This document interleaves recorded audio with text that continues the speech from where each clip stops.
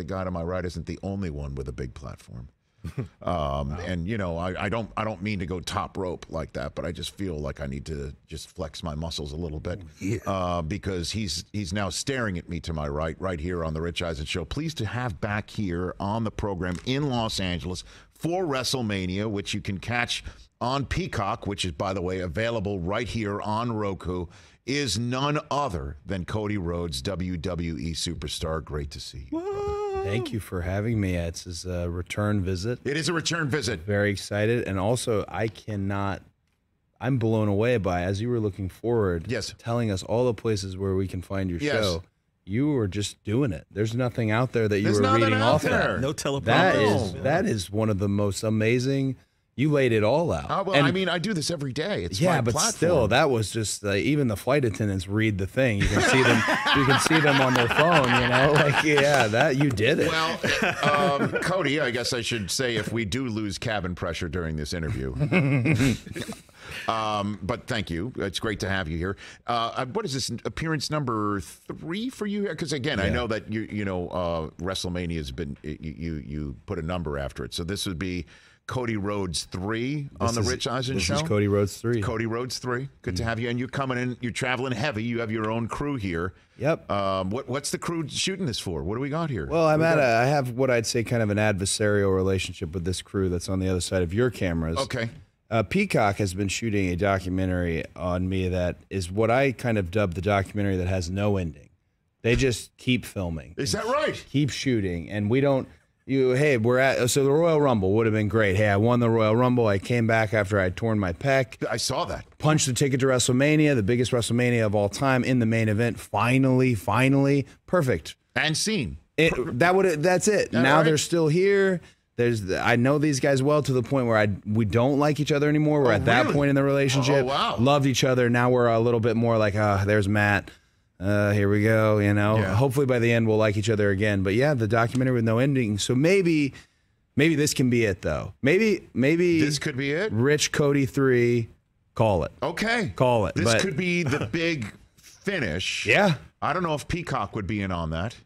Well, I don't know. I think that they would probably try and peg it more to something, let's say, happens Saturday or Sunday. If they had it their way, Sunday, WrestleMania, Roman Reigns winning the WWE Undisputed Universal Championship. That would be it. That would be a beautiful ending. That would be a beautiful ending too. But while you say there's Raw though on Monday night though. Yeah, at Crypto. Right. Formerly Staples Center. Right. So maybe that's it. It just won't end. Well, this is Raw of great. the year. So we're streaming live on the Roku channel, but being recorded on Peacock for some future use. Where, by the way, we used to be on Peacock. Oh yeah, there's all kinds. We're back. Yeah. Remember Synergy. me?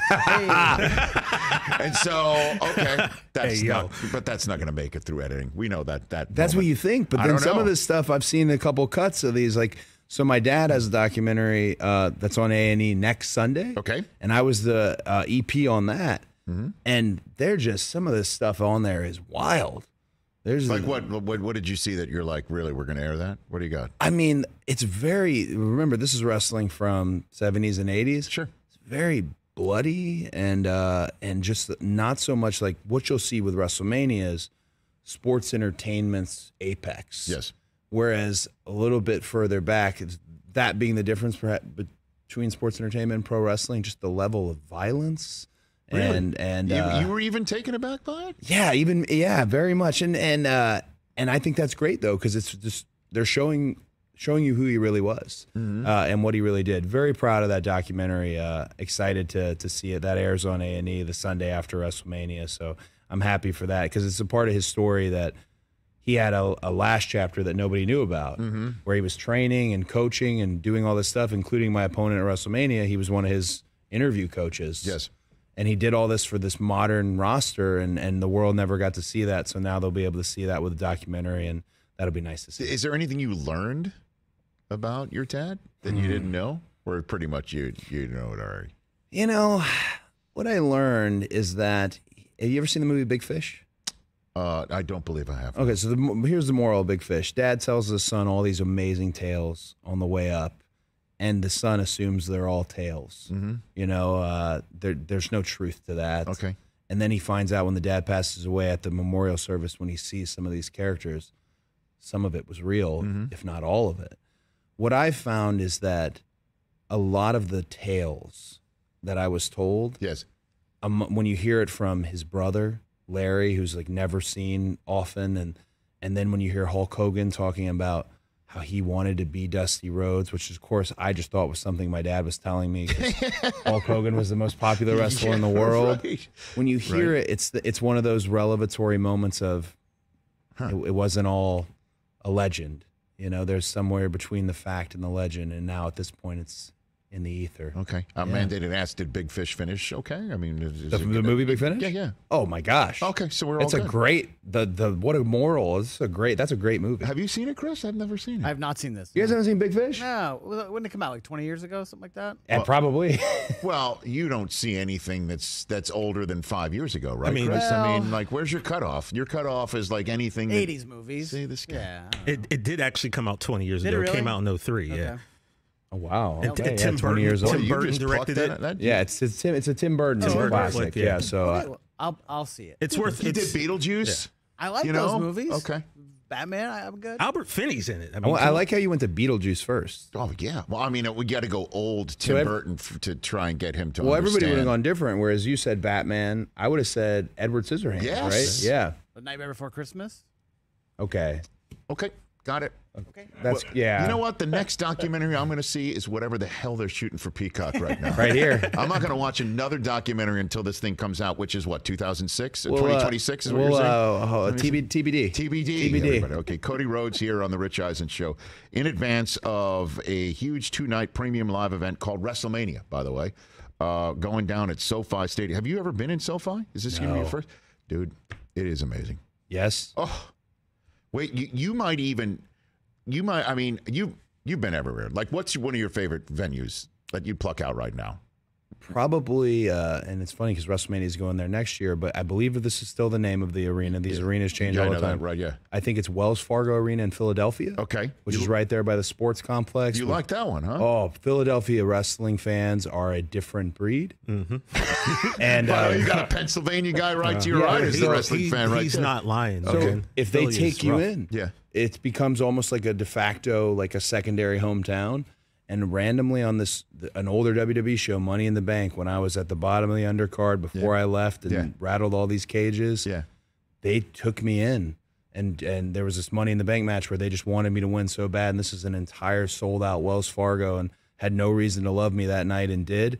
So whenever I go there, I try to give them the utmost I can possibly give them because that's just one of my favorite spots. I love that. But outside of the fans, the people being there, I'm just talking about the facility itself. Have you ever the actual facility? Yeah, like stepped in a ring and just looked around at any point and gone, well, holy crap, because that's what's going to happen when you hit SoFi on Saturday night or Sunday. WrestleMania having these big stadiums, SoFi, AT&T, in Dallas. and then I'll say randomly one that I thought, well, this place is amazing. Was I want to say it's Reliant, where the Texans play in Houston. It's a great spot. Yeah, that was a mood in there as well. I liked that. AT&T being special. I think you're dating yourself. I think was that NRG now, something like that. Something. Might be NRG. Yeah, Where no. the Texans play. Yeah, it's just as long as you don't say Enron. Not that. I mean, that's Not all. that. I mean, that'll be a long time ago. But it's again, I don't want to have you catch yourself unaware. Yeah. There is this Oculus, they call it, that's above you. It rings the entire stadium. Wow. That when you're going to just make sure Roman Reigns is nowhere near you when you do this, because you might have to just look up for a split second, and it's wild. There's no stadium and no setup quite like SoFi. It is awesome. I plan on I don't want to see even though the Saturday before we're Sunday going on last. Yes. I plan on doing everything I can not to look out. Okay. Because I really want to feel it the first time I step out and you got 80,000 people and at the millions watching at home. I really just want to feel it there in that moment when I come up and see them for the first time. And it's loud in there. I don't know what it is because there's a canopy. It is outdoors technically, and there's a canopy over it. It's like placing a lid on a boiling pot. It's one of the loudest places I've ever been to in my entire life. So I'm going to steal that.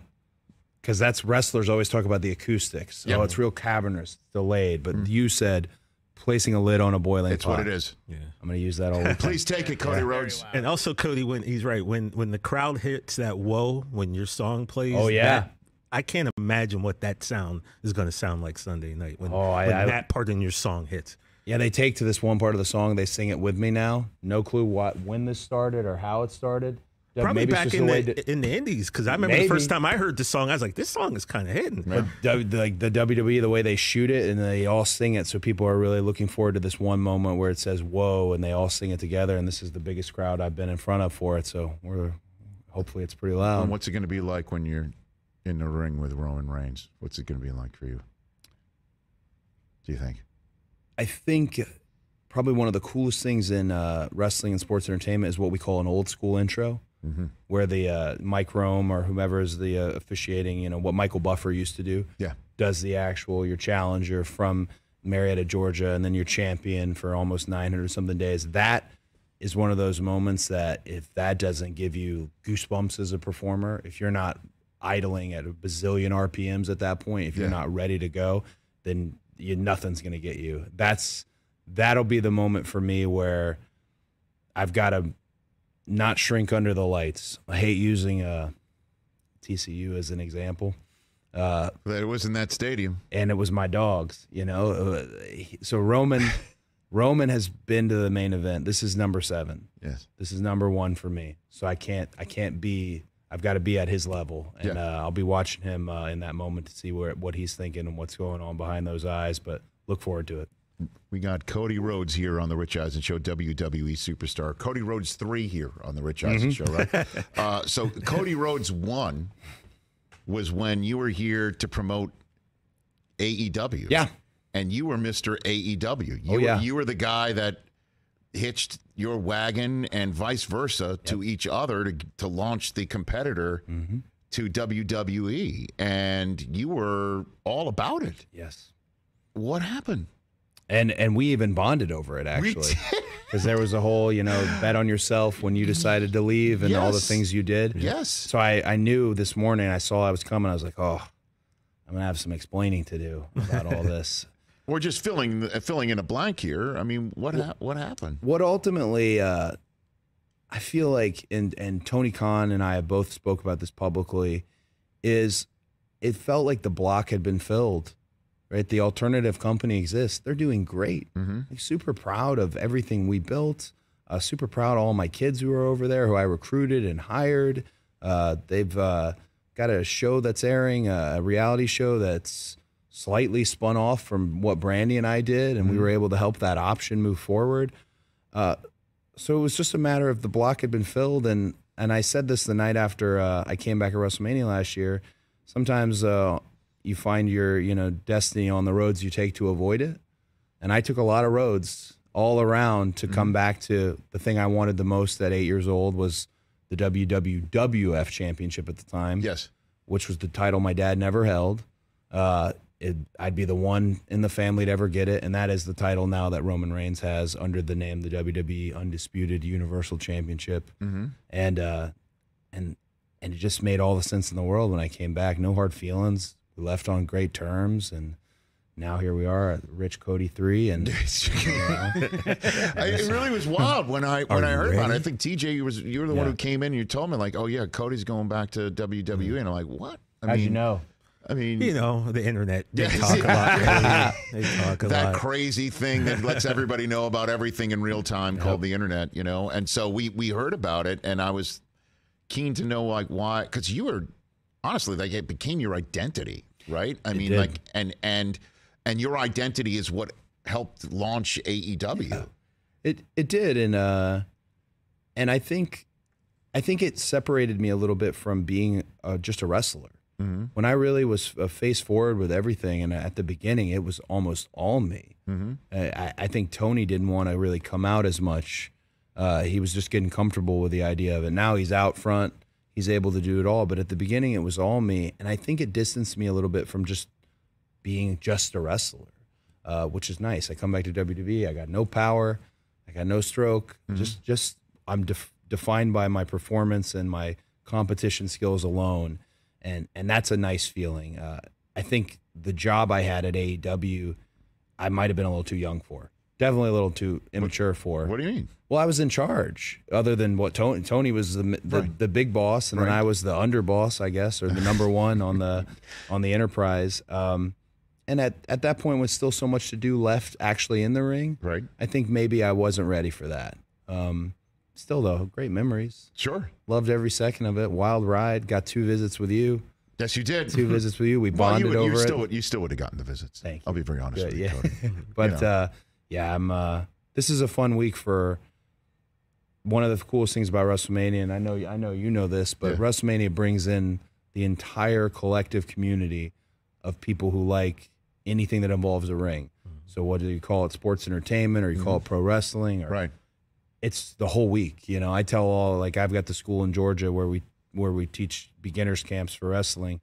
I tell them all, find a way out here. You just help set up a ring for this show, make runs for this crew, do everything you can to be around it, because it's the most fun you can have. It is the Super Bowl of what we do, WrestleMania, and to be the one taking it home on Sunday night in terms of the final thing, the big game for the big one. Just very blessed to be here. So, if I'm not mistaken, Roman Reigns is Georgia Tech? Yes. Okay. And this building is where Georgia Them dogs dominated to win the national championship. Is it going to be the same running up the score? Do you think on Sunday? Well, I love the quote, "Run it up." Okay, run it up, and that's why I had no as what you saw happen in the national title game. I did. I was there. I knew that was going to happen, and I knew they weren't going to relent, and they were going to make it clear how this went. Here's what I can say about the Georgia Tech Roman element. Yes, sir. All that means to someone who grew up in Georgia is that Roman's very smart. Because all my friends went to Tech, went to Kennesaw University, then they went to Georgia, or they might have just said screw it and went to Georgia State or Georgia Southern, or a lot of them went the Ole Miss route. Very few said, you know what, I've got a 4.0 and I did this on my SATs, I'll be going to the MIT of the South. And the fact that he went to Georgia Tech, but he's also this big, like, gnarling Samoan monster, is a terrifying combination. Terrifying combination, and just obviously a great IQ on Roman. Okay, so you can beat the brains out of him. See, I'm giving you all these look lines, at this, Cody. right? And it's gonna sound.